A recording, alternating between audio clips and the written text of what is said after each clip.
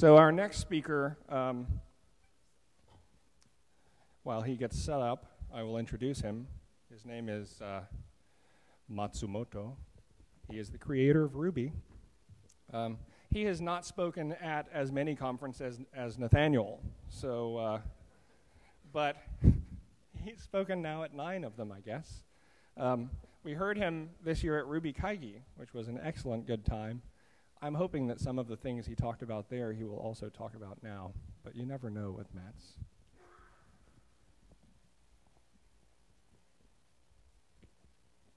Okay. So welcome, Matz.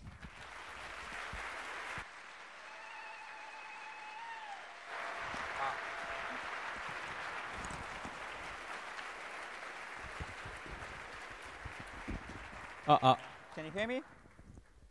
Can you hear me? Okay. Yesterday we had the great keynote from Dave Thomas, and we had the keynote speech from DHH himself.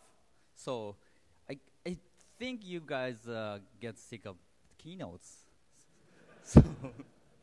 so I'm gonna finish it soon, very soon. Anyway, yeah, but I believe I had some kind of responsibility to give you something. So, yeah. Anyway, I'm gonna give you a small keynote. So, acknowledgement. So last year we lost Giriku and Wide Lucky Steve. So we love them. So, and why? I believe he's alive. He's alive. So I really want him to come back again.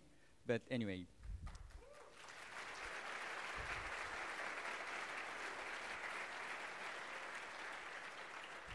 Why? If you listen, yeah, please come back.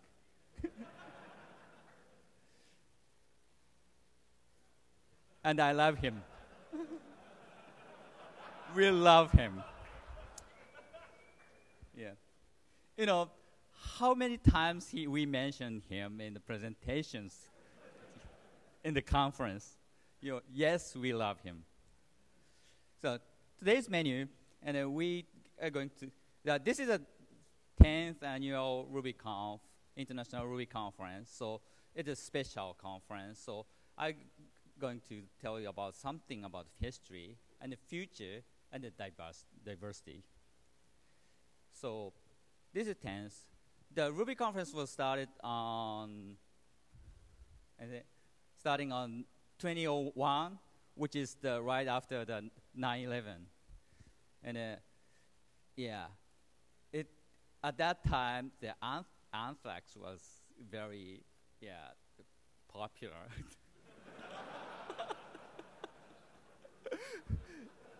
At the state of Florida, so the first conference was held in Tampa. So everyone around me in Japan told me, you are not going to there, so you will die.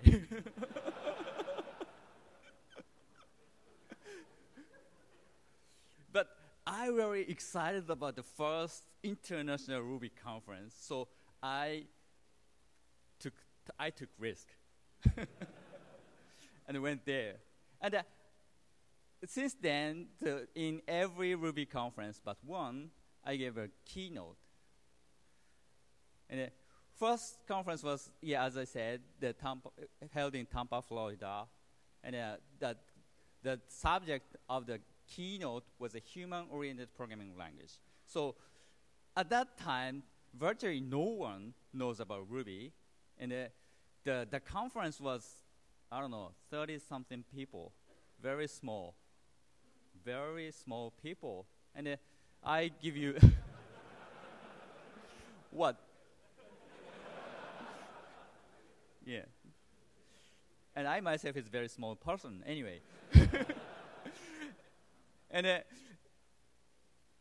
So I gave a presentation about the being human-oriented programming language, and well, in a sense of the Turing complete, every language can emulate other language. So in a future-wise, every language could be equivalent, but there should be difference between languages. So what is that? So the policy and the philosophy and design is focused on human or machines. That was the theme for the 2001. In 2002, the conference was held in Seattle, and the theme was the be minor, be cool. And at that time, the Ruby is very minor, and we were very minority. But the cool things happens from very small community or from the minority. So even we were small in numbers, but we can be cool, and we try to be cool since then. And next year, we had a conference in Austin. And I had a keynote for the visions for the future and how Ruby sucks.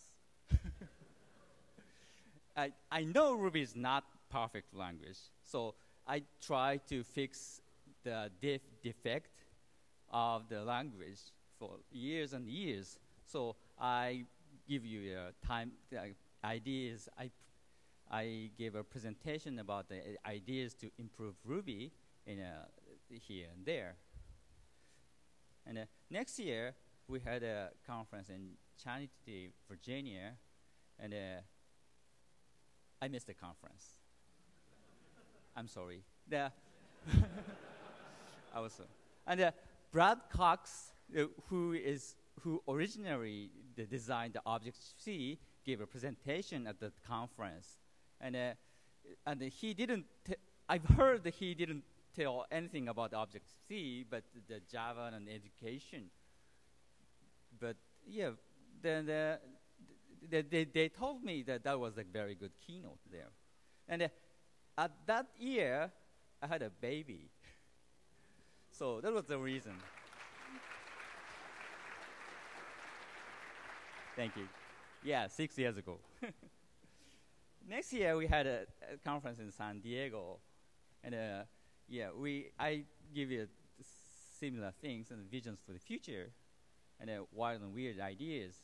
Basically similar things. They're fixing the bugs and fixing defects of the language and try to improve the language even better. In Denver, Colorado, I talk about the bike shed. Designing the language is a very interesting thing. I just attended to the session about the Raya, and he said the designing compiler or implementing a compiler in the language is not that difficult, and very interesting. And I wholeheartedly agreed with it. So in this talk, I try to encourage you to to have an aspect of the language designer. The next year, I gotta talk about the language model. What the programming language is very important in the programming field. And in Orlando, I explained about the reason behind Ruby. They're basically similar thing to the DHS gave you this morning, but in a poorly organized way. Last year in San Francisco, I talked about the 0.8 true language. No language can fit every situation. So no language can fit all the situation. But there could be some language that can fit that can fill 80% of the situation from the Pareto principle. So the Ruby trying to be that 0.8 true language. And this year, New Orleans, I'm going to talk about the future and diversity. Future and diversity. So first, I'm going to talk about the future, which is Ruby 2.0. Yeah. And yeah, I talked about the Ruby 2.0 again and again and again. So maybe you're sick of it, but I have to. So yeah, please stand. So Ruby 2.0, yeah, we just started the work on Ruby 2.0 finally after releasing Ruby 1.9.2. So this is a little bit more concrete than previous ones. Okay, we are going to have the trace and the method combination and the keyword arguments and namespaces and a few other nifty features in Ruby 2.0, which comes sometime in the future. A trait is a collection of methods used as a simple conceptual model for structuring object-oriented programs from Wikipedia. What's wrong with modules? We already have modules, so what's wrong for them? So it doesn't have conflict detection and conflict resolution, and it is weak for tree modification, and they don't have any method combination. So let me explain about that. So name conflict. If a class and included modules has the same method of same names, so it is conflict. But that could be intentional. That could be intentional or accidental. So it is difficult to tell the difference. It is intentional or it is accidental. So a little bit, don't read, feel. And if you have the module, two modules, which has the same attribute address, and in the class we included two modules. So if you call that address, if you access the address attribute, which is effective.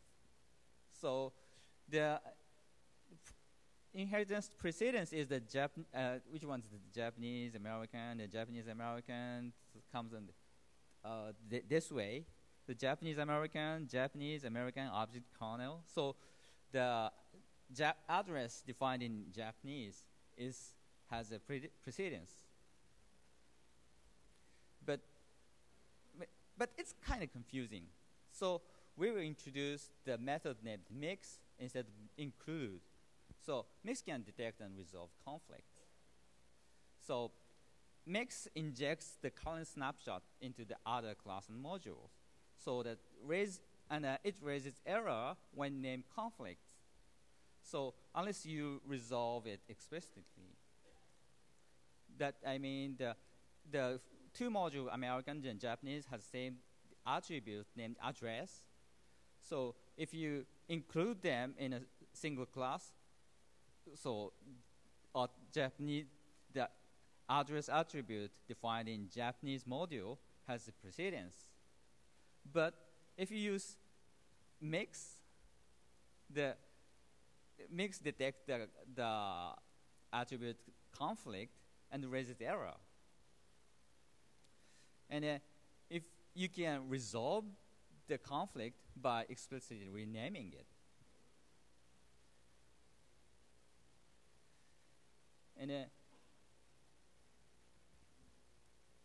And the modules are very weak to the modification afterwards. So in that case, the module M1 has included in class C1 and defined module M2, and then include M2 into M1. So even though the M1 has ancestors, the M1 includes M2, the C1 doesn't include any M2, just because at the time of inclusion, the include hierarchy is does not include M1, M2. I mean, so this is kind of inconsistent, but it's kind of implementation reason. So the mixed copies attribute, so tree modification afterwards does not affect any time. So officially does not affect. So it's not useful though, but it's consistent at least. And to implement some kind of the method combination, the Rails provide the alias method chain, but it's kind of ugly and fragile to multiple wrapping, and we want to wrap method. So we discussed with some other guys, and we decided to introduce the prepend method. The prepend put the module before the client class. So method defined in the class will wrap method of the same names. So if you define the module foo that has the method foo, and the class bar which has method foo, then prepend foo module before the class bar. So calling the foo method, the foo defined in module foo, then foo defined in bar. You know what I mean? So the first foo method wraps the other. So you can override the method afterwards. And we will finally have the keyword arguments code like this, 1 to step by 2 to 20 or something like that. And define in method definition, we can write like this, the step by that, goes like this. And it's mere expanded hash argument at the end. This is not special. 1.9 has this syntax for a long time. So it's just the automatic decomposition is added like this.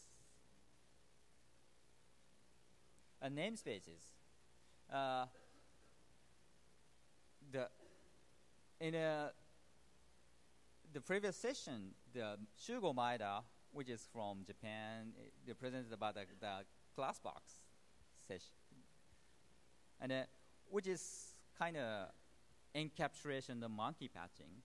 And monkey patching or freedom patching is global modification. It's useful and it's powerful, and at the same time it's dangerous. And if we can restrict the effect of the modification in certain namespace or some certain package, so we can enjoy freedom without risk of breaking other programs. So it embodies freedom, but not dangerous. So there are some features in other languages, like named class box, sector namespace, or refinement, or whatever. So the concept is like this.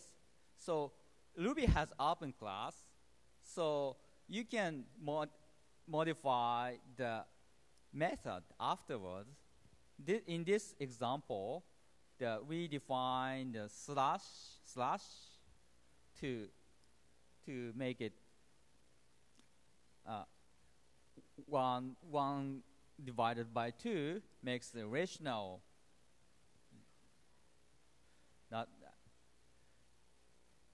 But with a new refinement feature, so you can define a module as a namespace. So redefine integer to redefine a slash method, so that in that namespace, which is the from module to end, the division operation that gives the rationale. But out of scope, the 1 divided by 2 is integer division, so that it returns 0. And using refinement, you can use the using method to declare the use of the namespace. So in that module, the division is redefined. So, and yeah, this is too complex, but it's just a concept. Yeah, you can provide the real private method using the refinement. So, the frequent asked question for I prepared the questions for you. Yeah. FAQ is for the future is when will they be available? This is a very, very great question. And Ruby 2.0.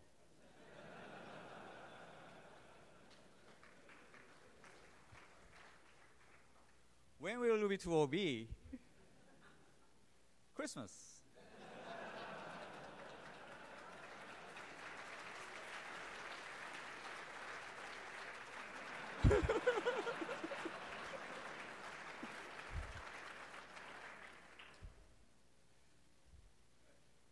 Okay, let's talk about diversity. I love the diversity.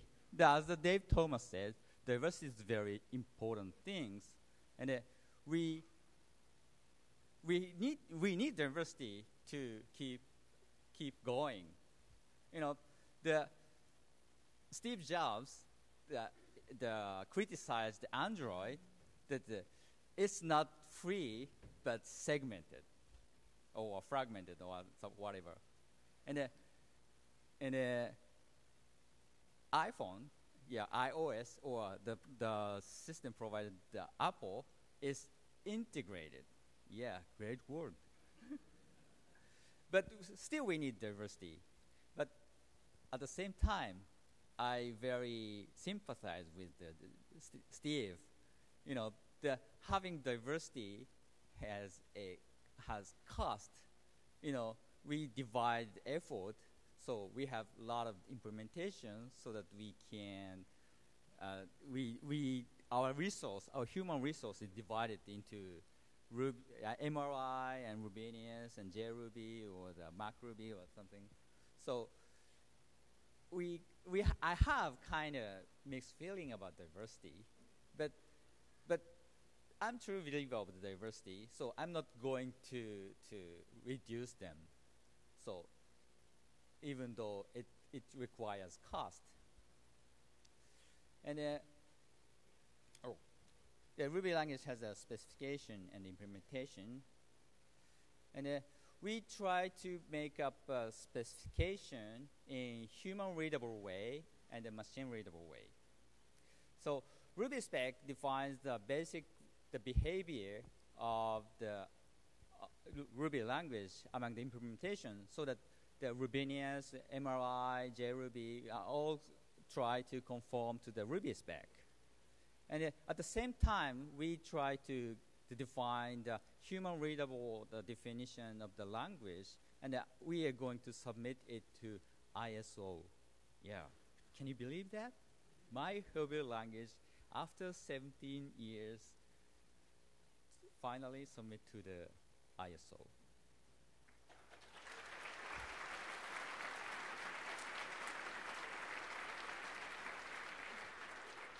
And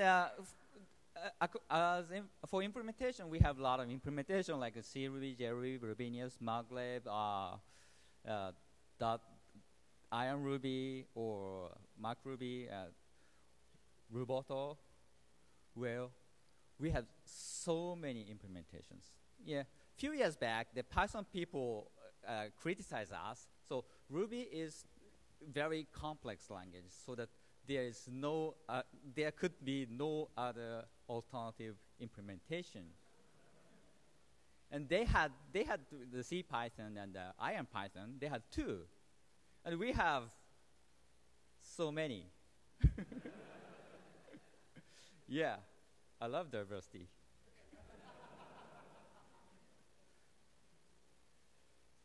And the alternative to fill the niche, like a JRuby for Java environment, and MacRuby for Mac environment, MacLab for Gemstone, and Robot for Android or something like that. So if there's a niche, so we are trying to grow to fill in. So just because I really, really love diversity, I try to add one more to embedding. Can you believe that? So it's called Write, the newcomer, the lightweight implementation of usable subset of the Ruby language. The target is the embedding small devices like digital appliance and the application like gaming devices and more. So yeah, it's not the time for our digital TV runs on Ruby, but in a few years, maybe 3, 4, 5 years, so the computers embedded in the digital TV will powerful enough to run Ruby. So we have to prepare it beforehand. So we are working on some companies, some universities, and some other guys, some government people to make up a fund to start project like. Then it's an embeddable Ruby. Think of Lua. Lua is very popular among embedding. Like a lot of games embed Lua, or some devices embed Lua. And Lua is a great implementation, but as a language, especially object-oriented language, it's, yeah. Anyway. So the basic principle of the Write implementation is the components and the configurable. By components, I mean that the implementation will be combination of the components like a parser, virtual machine, garbage collector, debugger, and the class libraries. So that we can, if the device is very small, so we can rip off the parser and eval, so that the compiled, the intermediate representation and the virtual machine combined in one to make up a very small executable on a small device. Or so we can remove some of the class libraries to reduce the size of the program. And by configurable, I mean the configurable to minimal set of features required for the particular application, so that basically the embedding system is one-off. So you don't have to have a universal behavior between platforms. So for example, no file I/O needed for small devices. If the small subset of Ruby runs on the say Palm Pilot, so it doesn't have any file I/O. So by configuring, I mean you can choose the size of the floating point arithmetic double or float, or the size of fixed number could be int or long, or you can configure the character encoding to ASCII or UTF-8. And the requirement for the Write implementation is it should be portable, and the minimal requirement is under C and C99. And it should run on PCs and real-time OS and the freestanding environment. And it should use less memory than, say, C-Ruby, MRI, and YARV. And it should focus on latency rather than throughput. So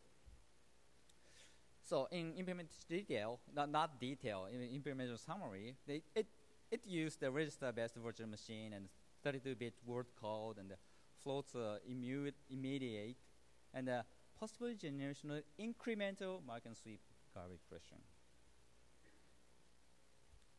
So by write, so the write can be easily embedded into the application, like a game or the editors and something, and it could be used for small devices like the embedding environment, or say digital TV. So actually, actually I'm working with a big appliance company in Japan. I don't think I can disclose the name of the company, but I believe you know the name of the company. But very big company. And it can be used the concurrent. So assign virtual machine for each thread. So it could be open up the very interesting possibility for concurrent environment. And in addition, the Professor Tanaka from Kyushu Institute of Technology tried to make up the Ruby chip. And by Ruby chip, I don't mean the something like Java chip, the chip that runs the Java bytecode. It's a MIPS like FPGA CPU with a few instructions added that helps method lookup or garbage collection marking. So it's not really a Ruby chip, actually. But, you know, marketing requires the term Ruby.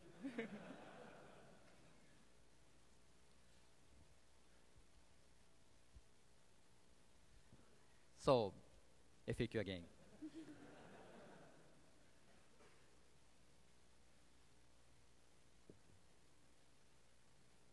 I don't know, sorry. But it's a part of Japanese government funded two-year project. So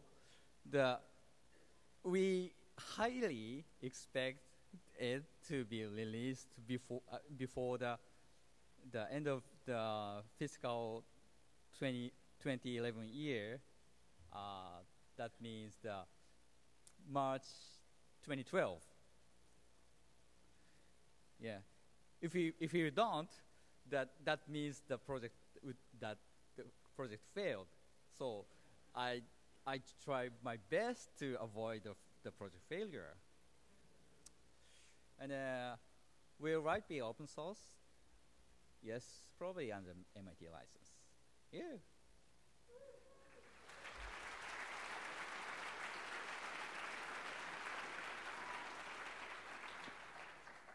But we need a business model for the satisfied government.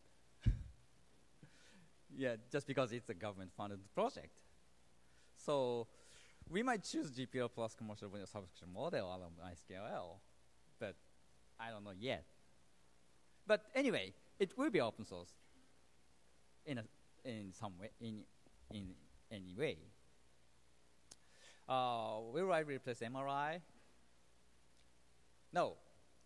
Write will not be full-featured universal implementation. It will be targeted to the embedded and configurable in the environment. So for example, the PC environment, or to create up the web application, the MRI or JRuby or even Rubinius is suitable. And it is kind of like a domain-specific implementation, like Roboto for Android and Write for embedded device, Write for small devices. How about CAPI for Write? Write will have a very different CAPI from CRuby, just because the CRuby API is pretty good and very convenient, but not very suitable for the environment like the multi-thread environment or the embedded environment. So we will design and provide a new API, totally different API. And currently we have no plan to provide compatibility layer like the Rubinius does. Will Write support M17N, like encoding like in Europe, Asia, Japan, China, India, or something. And then, no, you have to configure single character encoding from ASCII or UTF-8 in compile time. So, no multilingualization. And will write support native threads? No. To use thread, you can use multiple VM per native per thread. Light may support fibers in the future, but currently we have no plan to support fiber neither. Does write run faster than Yarb, Jerby, Rubinius, etc.? I don't think so. But maybe on some benchmark due to float. Floats are immediate value in write. So, and so we will try to make it fast, like choosing the register-based virtual machine and the packet into the 32 bits. And maybe on some benchmarks, it runs faster than say Yarv. But we are not going to provide a JIT for write or nor some, hackish technique. Like we have to stick to the C99. So I don't think the write will be a super fast virtual machine, but it should have some kind of modest performance considering the devices. How can I contribute to write? Wait until we make it open source. We will open it on GitHub. Ooh.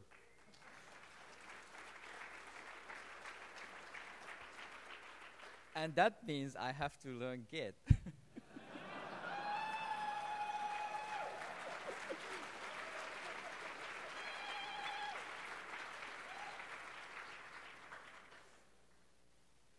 Write sounds familiar for some of them. Originally, write was a code name for the first Ruby 2.0 virtual machine before write. In the presentation and keynote presentation in the conference held in 2003, we presented about the conceptually same thing, like a keyword arguments, the method combination, and like a selector namespace, and the code name write at that conference. But year after, we gave up the write project, and Yarb was originally an independent project, but it was so good, so we merged it in instead of write. So I gave up the code name write.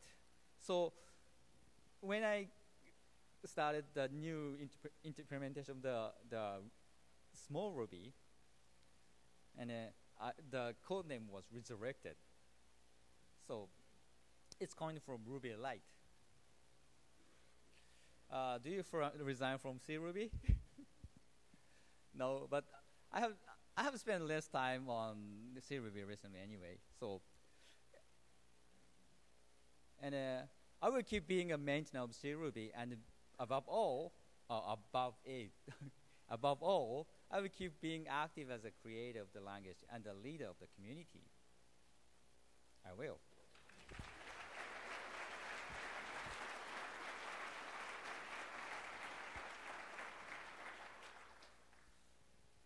So I think that's all of my presentation, and I started creating the language, designing language Ruby in 1993, 17 years ago, and at that time I expect the Ruby users to be less than 100 all over the world, but in this room I have, I don't know, 800 people, 700 people, and the Ruby users worldwide become, I don't know, maybe close to a million. It's incredible, and it's amazing, and it's not my effort. If David Thomas did not find the language named Ruby from the Far East, and if he just bored with the language, or if he didn't write the pickaxe blocks, or if David didn't choose the Ruby to next language to PHP, if you don't participate in the community, so Ruby is nothing. So from bottom of my heart, I really thank you